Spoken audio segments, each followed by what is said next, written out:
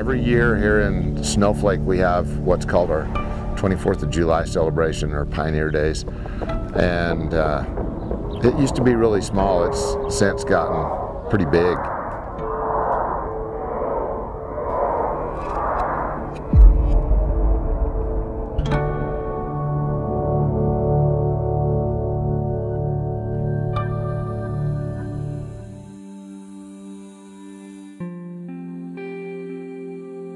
I think what got me started was my Uncle Keith was in charge of that rodeo, and he asked me if I wanted to announce it. As I look back on it now, I think I've been doing it for probably 30 years.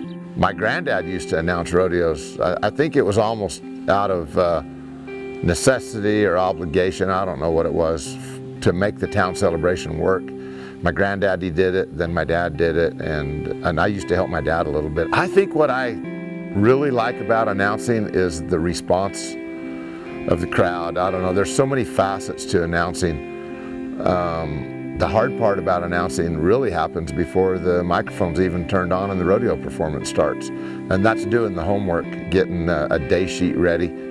When you have a crowd that just really is enjoying the rodeo, you know, we're in the entertainment business. The Cowboys are in the entertainment business. I'm in the entertainment business announcing. Amy plays the music, she's in the entertainment business. And it's just kind of like when you've got them like right there in the palm of your hand, you almost feel like a rock star, because everybody's just responding to what you do, to what the music does, to what the Cowboys are doing, what you ask them to do. And I kind of have goosebumps a little bit right now just talking about it, but that's the fun part about announcing, is when you have a really good crowd, and it's a big rodeo.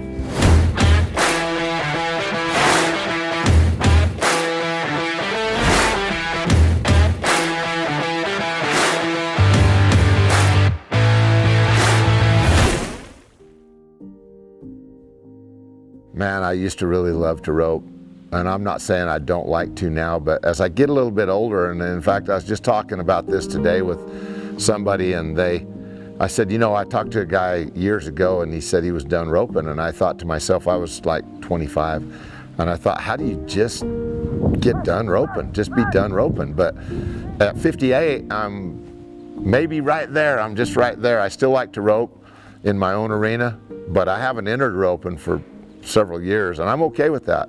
But I think the shift for me is now to ranching. I really enjoy ranching. We've ranched all of our lives. My great-great-grandfather settled this valley that Amy and I live in and that we raised our family in. You can see right here behind me, I'm in the midst of a lot of feed.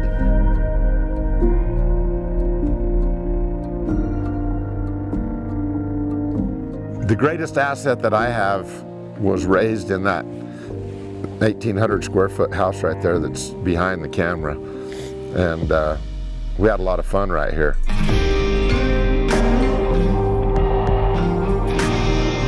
Man, I've got the greatest family. They're so good, I should have had like 6 or 8 kids, but we only had 3. You know, when I think about my family, I think first off about my wife and how good of a woman she is. She puts into our marriage 200%.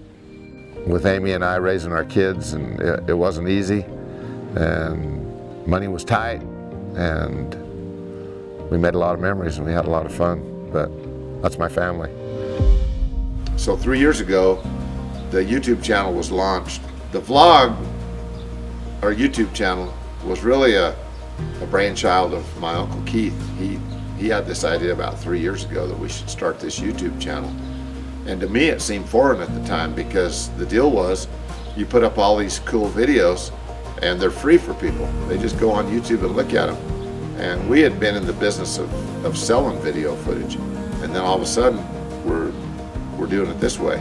It seems funny now, because if I don't have a camera in my hand filming something that we're doing, it's almost like I'm missing something. There's almost hardly any place we go that somebody doesn't recognize us and come up and talk to us. And to us, you know, we are the ones that feel like we're blessed by being able to meet them. I think sometimes they leave there saying, oh, it was so nice to meet you. But for us, we feel the opposite. We feel like it was nice for us to meet them, and so much appreciate their support, that they watch, that they keep watching, and that they support what we're doing, and appreciate it.